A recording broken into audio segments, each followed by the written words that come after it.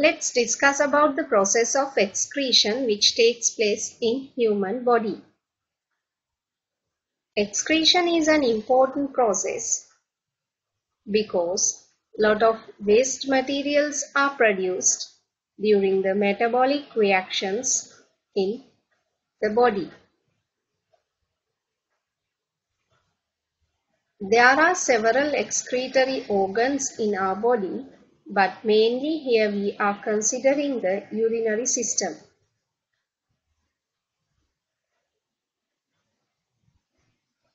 Let's find answers for the following questions. What is meant by excretion? It is the removal of excretory products produced during metabolism. What is meant by metabolism? All the biochemical reactions that take place in the living body collectively are known as metabolism. Metabolism is divided into two types, anabolism and catabolism.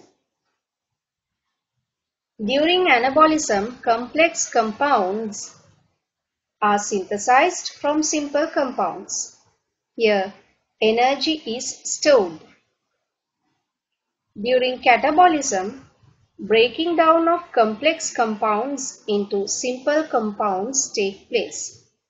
Energy is released in this catabolism. As an example, we can take catabolism of proteins inside the liver forming urea and uric acid.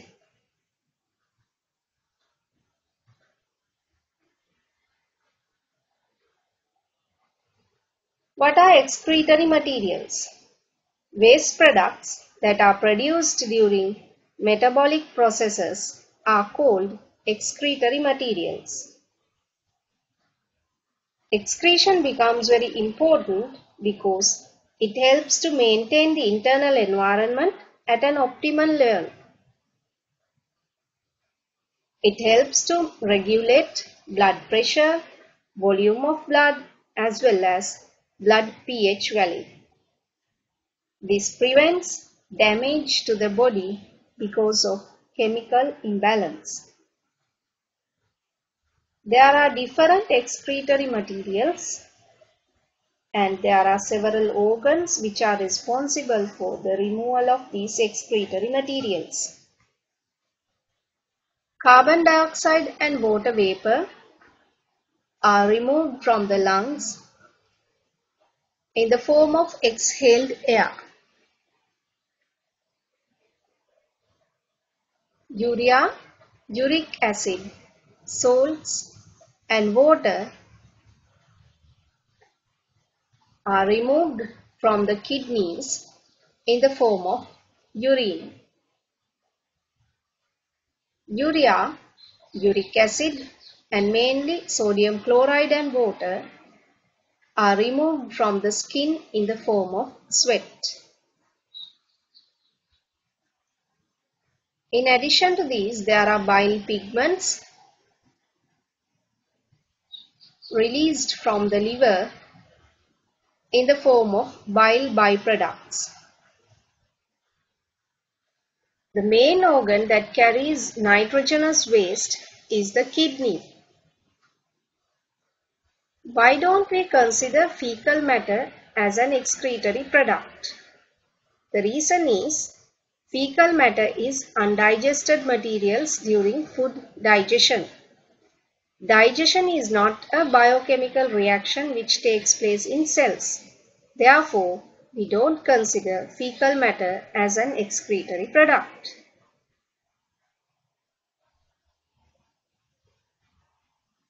As kidney is the main organ that carries out nitrogenous waste removal, here we are going to learn about urinary system. The main parts of the urinary system are pair of kidneys, pair of ureters, urinary bladder, and the urethra. In blue color you can see the renal vein, which is divided from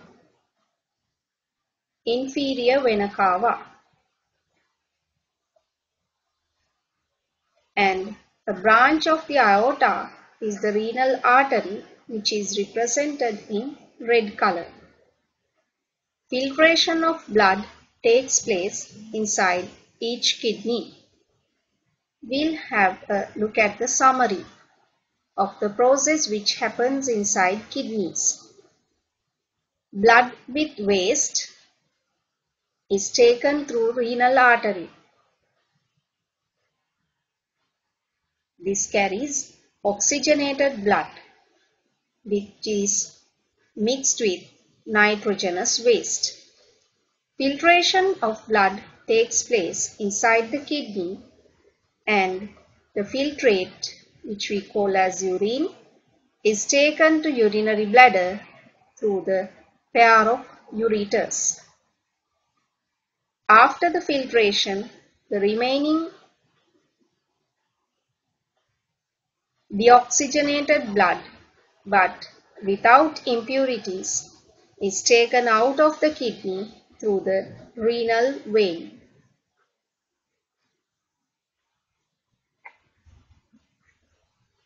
Then we'll have a look at the longitudinal section of kidney.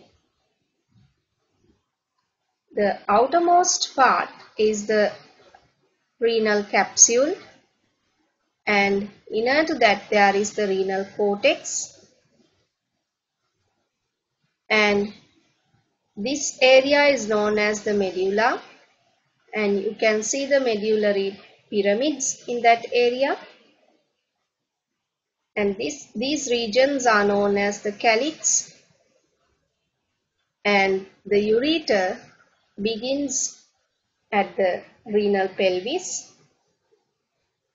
In addition to that, you can see the renal vein and the renal artery.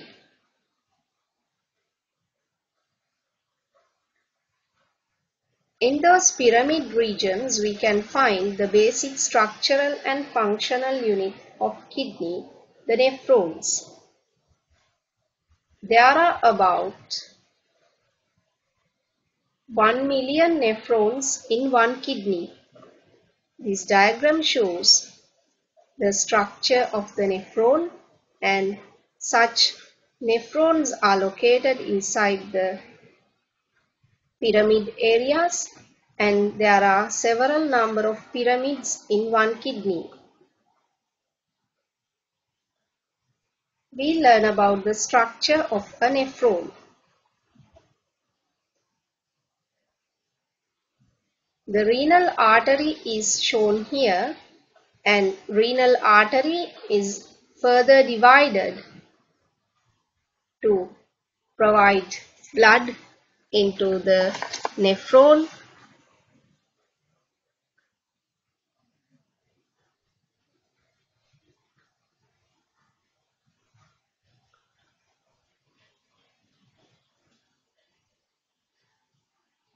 The blood vessel which takes blood into the nephron is known as the afferent arteriole, which begins with capital A.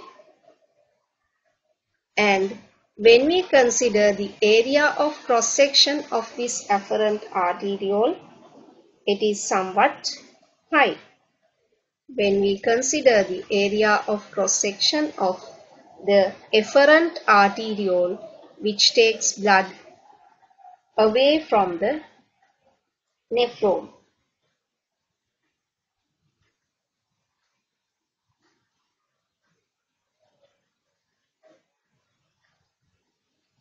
The blood vessels get coiled and form a structure known as the glomerulus, and that glomerulus is situated inside the Bowman's capsule. Then the tubule which carries the glomerular filtrate is known as the proximal convoluted tubule. Proximal convoluted tubule.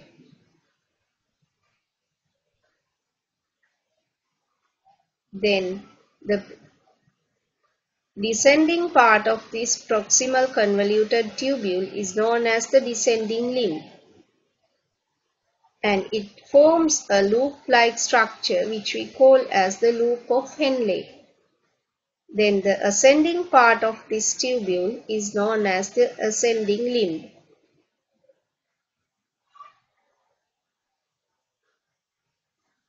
Blood capillaries are associated with this loop of Henle.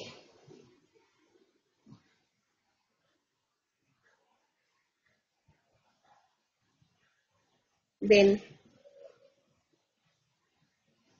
this tubule forms the distal convoluted tubule in this area, and a number of distal convoluted tubules get open to this collecting duct. This is the structure of the nephron, what we call as the basic structural and functional unit of the kidney. For the filtration of blood, this structure becomes very important. Then we are going to learn about the process of urine formation, which is associated with this nephron. If I repeat the parts of the nephron, this is the renal artery. It divides into afferent arterioles. This is the afferent arteriole, and that gets coiled and form the glomerulus. It is inside the Bowman's capsule.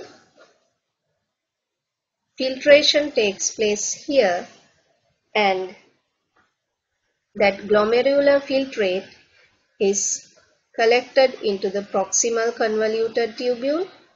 Then you find the descending limb, loop of Henle, and there are a lot of blood capillaries associated with this structure. And this is the ascending limb. Then the latter part is known as the distal convoluted tubule.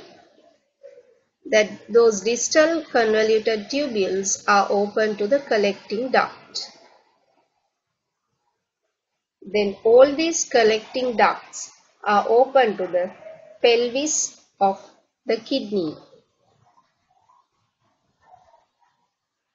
The process of urine formation consists of 3 steps. First one is known as ultrafiltration. Second is the selective reabsorption. Third one is secretion. First, we'll consider the ultrafiltration, which happens associated with the Bowman's capsule. There, the afferent arteriole carries blood into the nephron. If we consider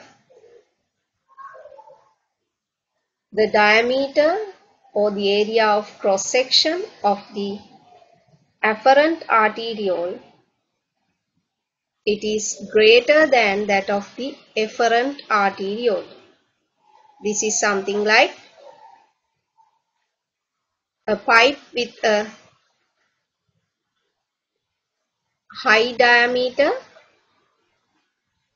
takes water into a tank, and a pipe with a less diameter takes water out of the tank.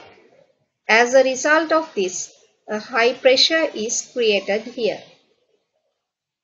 The glomerulus has a high blood pressure because of this. The diameter of the efferent arteriole is smaller than the diameter of afferent arteriole.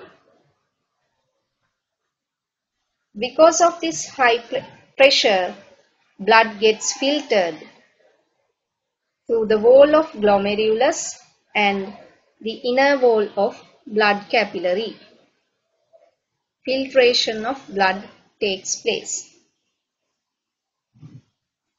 This process is known as ultrafiltration. The afferent arteriole further divides and form a network of blood capillaries inside the Bowman's capsule. That is what we call as the glomerulus. After the filtration, the glomerular filtrate is added into the proximal convoluted tubule. If I repeat, during ultrafiltration what happens is the filtration of blood. This happens because of the high blood pressure inside the glomerulus.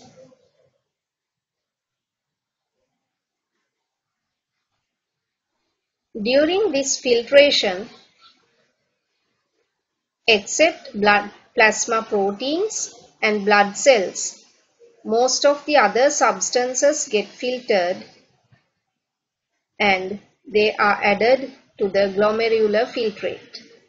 Therefore, the glomerular filtrate contains water, glucose, amino acids, vitamins, medicine, ions, hormones, and urea.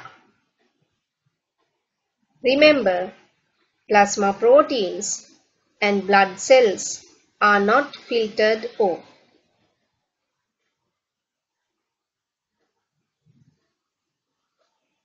The next process is selective reabsorption. During selective reabsorption, glomerular filtrate undergoes selective reabsorption and urine is formed. Here, most of the constituents in glomerular filtrate get absorbed again into blood.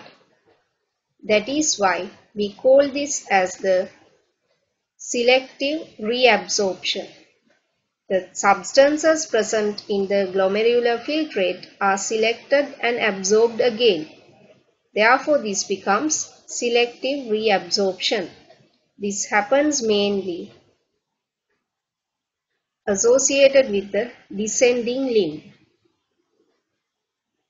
Here, about 90% of water, all glucose, amino acids, vitamins, part of the salts, little amount of urea and uric acid, medicine or the drugs taken are reabsorbed into blood. Nearly 95% of glomerular filtrate is reabsorbed.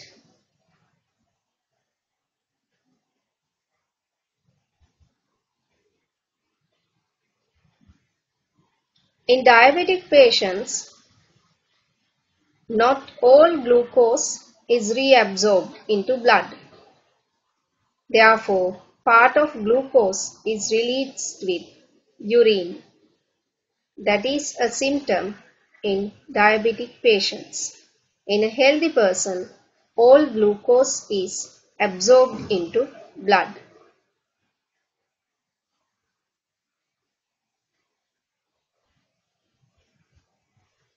The last process is secretion.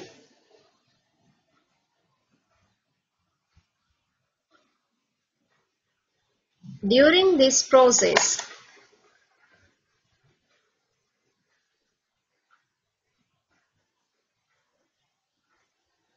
some of the materials in blood capillaries which are associated with the nephron are secreted into the tubules of nephron. The materials are hydrogen ions H+, potassium ions K+, ammonium ions NH4+, creatinine, medicine, and vitamin B. This creatinine is a byproduct of muscle metabolism. It is formed due to the breaking down of creatinine phosphate.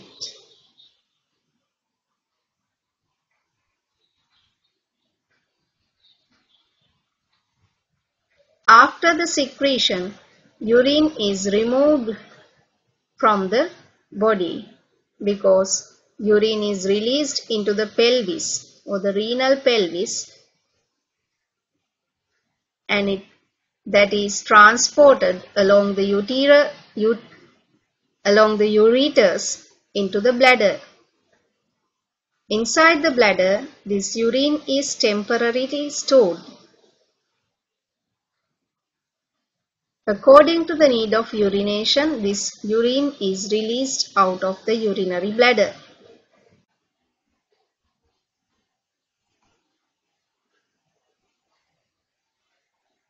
Here it shows the selective reabsorption process which happens associated with the descending limb.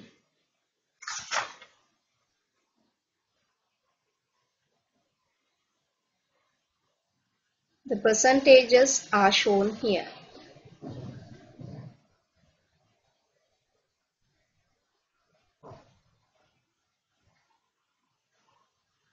Blood flows out of the kidney through the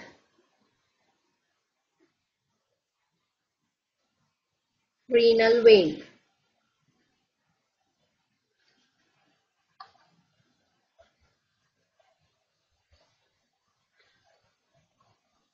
Composition of urine of a healthy person is given here. There is about 96% of water, about 0.2% of salts, a same percentage of urea, very little amounts of uric acid and creatinine are present. In a diabetic patient, in addition to these, there is little amount of glucose as well. That is all about the process of urine formation. If we summarize, there are three main processes: ultrafiltration, selective reabsorption, and secretion. During ultrafiltration, blood gets filtered inside the Bowman's capsule due to the high blood pressure.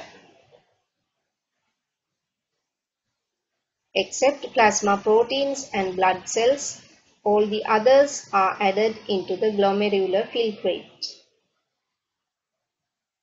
During selective reabsorption, about 95% of glomerular filtrate get absorbed again into blood. During secretion, some of the materials in blood capillaries associated with the nephron are secreted into the tubules of nephron. That is what we call as the secretion. Along with all these secreted substances, urine gets collected into the collecting ducts, and all these collecting ducts are open to renal pelvis. The ureter starts from the renal pelvis. The pair of ureters carry this urine towards the urinary bladder. Urinary bladder stores that urine temporarily inside the bladder, and that is released on requirement. Then we have to discuss about the diseases associated with urinary system. There are a number of diseases associated with urinary system. Here we are considering only three. First one, renal failure. It is the weakening of urine filtration process in nephron. The reasons may be infections caused by microorganisms, heavy metals like arsenic and mercury, and various medicinal substances which are taken continuously, and chemicals like carbon tetrachloride. So this is a common condition in Sri Lanka, especially in the north central province. Lot of farmers are Undergoing this disease condition may be due to the usage of excessive agrochemicals. The basic symptom of this disease is edema, that is due to the accumulation of water and salts in the tissues.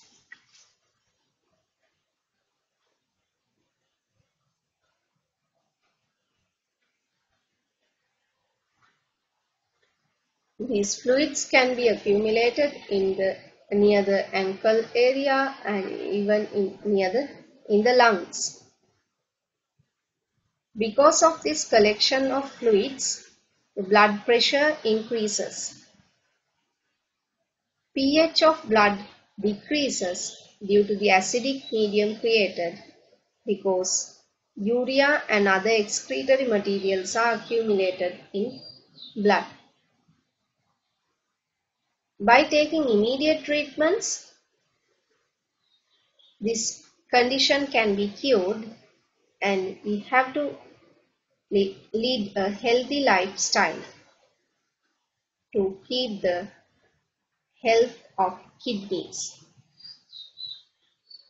If treatments are not taken immediately after the symptoms, the condition can be worse and it will be converted into the condition what we call as acute renal failure. This may occur within 8 to 14 days. Then the kidneys do not have the ability to filter blood as usual. Therefore, this filtration is done by a machine. This process is called dialysis. When both kidneys are failed, a healthy kidney from a donor should be transplanted. This is not that simple and it will consume a lot of money. Therefore, it is the responsibility of all of us to maintain a healthy kidney.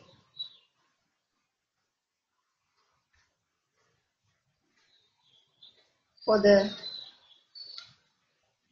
proper maintenance of healthy kidneys, you need to drink enough water and the usage of these agrochemicals should be minimized.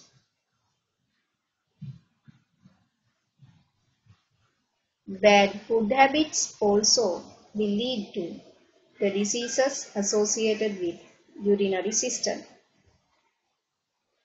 The next condition is known as nephritis. Here the kidneys are swollen due to infections or toxins. Infections in ureters and other changes that occur in the body are reasons for nephritis. During this condition, the glomerulus and the uriniferous tubules are affected. Due to the damages occur in glomerulus, the volume of blood flow through it reduces. So the amount of urine formed is also decreased. Therefore, the waste materials will be remaining within the body. This becomes toxic. Sometimes, due to damages that occur in glomerulus, the filtering process is affected and as a result, red blood cells can be passed into glomerular filtrate. In the normal condition, you learned that plasma proteins and blood cells are not added to glomerular filtrate, but due to the damage caused to the tissues, blood cells can also be filtered to the glomerular filtrate. Similarly, proteins also can be filtered. Due to the loss of these essential proteins, strokes can also occur. So this is a condition in which medical advice should be taken immediately. Otherwise, this will end up with the death of a person. Next condition is known as calculi. This can occur both in kidneys as well as the urinary bladder. Here, crystallization of calcium oxalate takes place. These calcium oxalate crystals block the ureters and a huge pain is occurred. The removal of these stones can be done by drugs or a surgery, and in grade 10 as an application of ultrasound waves, you learned that these stones can be crushed by a technology known as lithotripsy. Here you are shown the kidney stones or the calcium oxalate crystals. By using ultrasound waves, these crystals are crushed and these small pieces can easily pass through the ureters and they will be removed to urine. Feeding habit of a person is also a reason for those stones. For example, if you take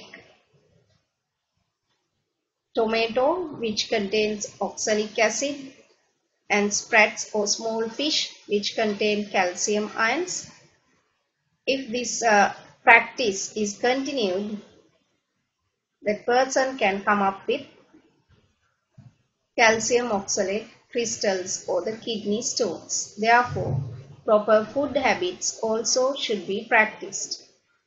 And if you postpone the urination, that will lead to